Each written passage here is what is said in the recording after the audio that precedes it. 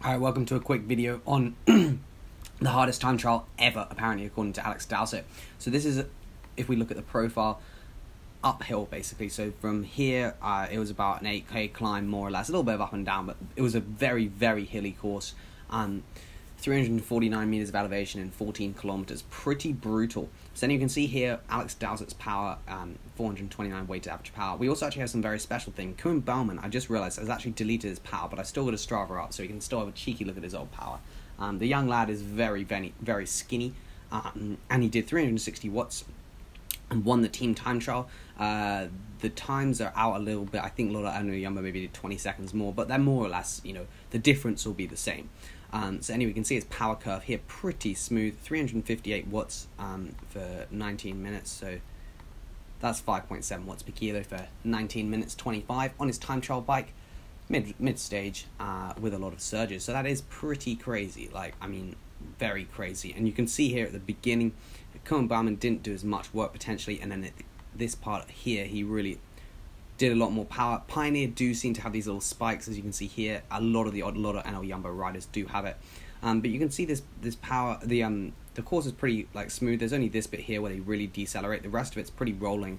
In terms of, there's no corners or anything. It's not very technical. But obviously it's very technical in terms of pacing. A lot of teams just blew up and just didn't have enough riders. And you could definitely see the difference between a continental rider and the World Tour. The World Tour on those the beginning corners, they were so smooth. Like this corner here, the continental riders were all stretched out everywhere. Team Sky, Lola and Jumbo, they were so close to each other, and the guy didn't surge out the corner. I think he actually swung off. Most of them would swing off, so they'd go around the corner, they'd swing off, and then the speed would be they'd ramp it up anyway. So then for the guy on the back, they're not killing themselves. But anyway, it's pretty nuts how much power these do. Alex Dowsett, 420 watts. Again, Dowsett said this is very hard. He was just crying. He was basically the fourth strongest rider. So if you're the strongest rider in a team time trial, especially uphill, it's not going to be too hard, because at the end you're not going max. Because obviously if it was flat, you'd be going max because the other guys would draft. But on this, because it's uphill, you can't go max. So if you're the fourth strongest, then everyone else is going at their level, and you just have to ride max the whole time. So you can see this last bit for Dowsett, 430 watts for the last 6 minutes 50.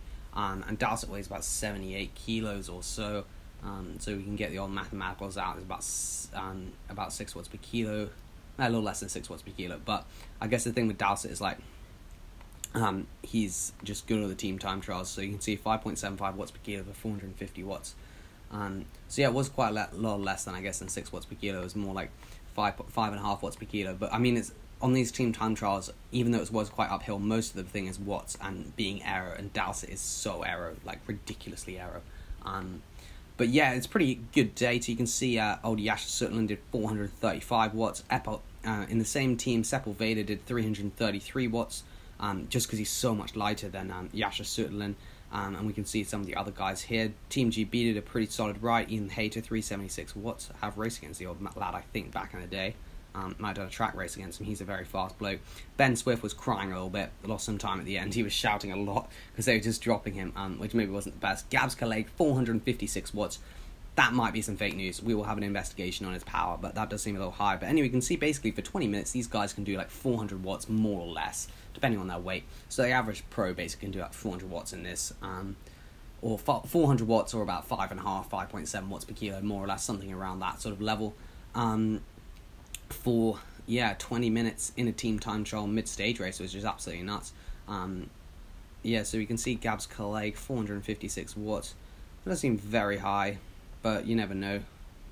Yeah, I think his power meter is overeating. What do you think? 600 watts for 53 seconds in a midway during a TT. He's going 34 k's an hour, up 9%. Maybe, I don't know. I think it might be overeating a little bit though, because I don't really believe he can do these sort of huge efforts. And be doing 480 watts for 47 seconds. Maybe he is outrageously strong. We'll chuck him some kudos, but potentially a bit of overeating. But anyway, it doesn't really matter that much. You can see roughly what you need to be doing for the ballpark. But the heart rate was also very low, 155 beats a minute for Jasha Sutterlin. That's not very much. Maybe his max isn't as high, but that does show the fatigue of the race. People's heart rate doesn't get as high when they're super, super fatigued. So yeah, Jasha Sutterlin again. 430 watts, has some pretty decent ones, but you can see it's not smooth. 500 watts for a minute. I mean, this is probably on the front, 40 kilometers an hour, 2.5% gradient. If we look at the climb, which is, where is it?